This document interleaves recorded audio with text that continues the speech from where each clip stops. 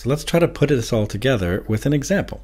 So here we just have a graph. We're told that, okay, its object undergoes SHM. What's the frequency of oscillation? How can we do that from just a graph? Well, let's remind ourselves again. What's the equation again we need? Oh yeah, it's A equals minus omega squared x. Let's remember that. And remember what happens then if we graph A versus x, which is what we have here, then we can look at this and have it linearized, can't we? If you look at this right here is going to be your gradient. Okay, and now we can essentially ignore the negative part, by the way, and because we've already accounted for the negative, has this negative graph here. So we can say that's the gradient because this is the y and that's the x value. Okay, so if we graph this, which we've got here, that means there's a gradient. Well, that means then that the absolute value of the gradient, what does that equal? That equals omega squared. Now, why would we bother doing that? Well, it's because it's pretty much the only thing we can do from this graph. But good news, once we have omega, because of course we can calculate omega, can't we? Once we get that, we'll just take the square root of the gradient. And why do we use that? Well, because once we have omega, we can figure out f using this equation here. So that's what we're going to do. So let's take a look then. Can we find the gradient of this graph? Well, I hope so. First, let's look at something here. There's something weird. This is 10 millimeters, so watch out for that. That means this is 10 to the negative 3. So that's what these are. Watch out for those.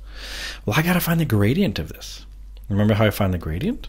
Let's see. Gradient equals, well, do you remember, a long time ago, probably a few years ago, you've learned how to do this.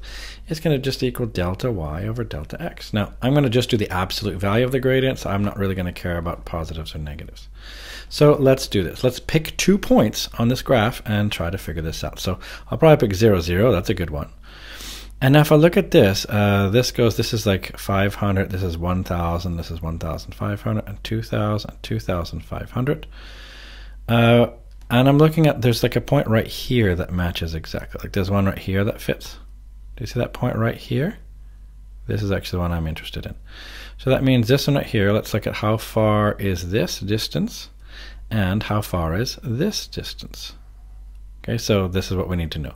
So it goes from 0 to, well, that's 1 less than 2,500. That must be 2,400. So I'll say, okay, that's going to be 2,400 over, and how far does it go over? It goes to the right. Let's see, it starts off at minus 0.5, and it goes to the right by 0.5. So that means it's going to be 0.5, but watch out, 0.5 what?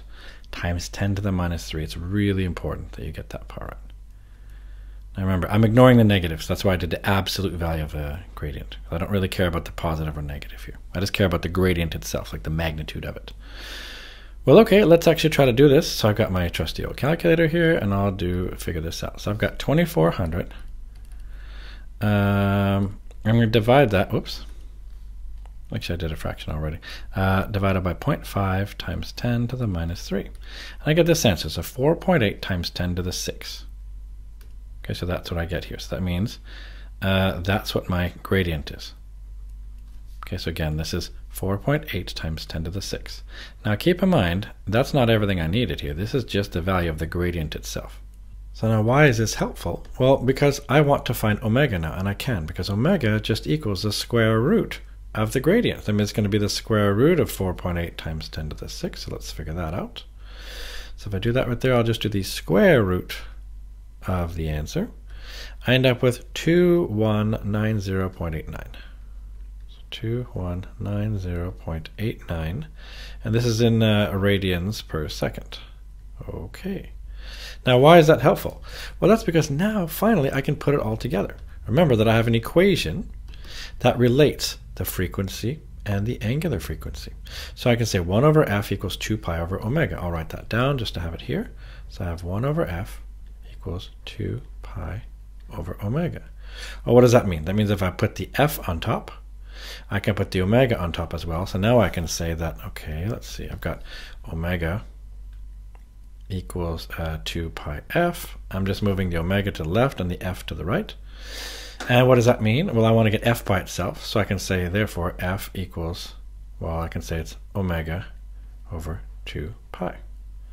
Now you could have seen that, of course, from the original thing when I started with right here. Well, it's actually related, but I think it's It's nice to start off with the equation that you get in your data booklet. So that means then I can just state then that, well, the frequency then will just be this number right here. So that's 2190.89. Now remember, there's a lot more decimals going on here, so it just actually keeps going. But I'll divide that by 2 pi, and let's see. So it's always good to use all the decimals you can with your calculator. So I'm going to say this answer right here. I'm going to say, okay, answer divided by, and I'll say 2 times pi. I say enter. And do you notice I get 348.691? So 348.691. Therefore, I could say that the frequency is approximately equal to, let's just use 2 significant figures. I think that's better. So say 350, let's say. And we'll call them, well, they're hertz, because it's in 1/seconds. So there we go. So that was a pretty good example, I think, that shows a lot of the steps, right? You had to take this graph, linearize it, find the gradient, that the gradient is equal to omega squared. So you took the square root of the gradient, did that, figured out that we're using this equation what the real frequency was.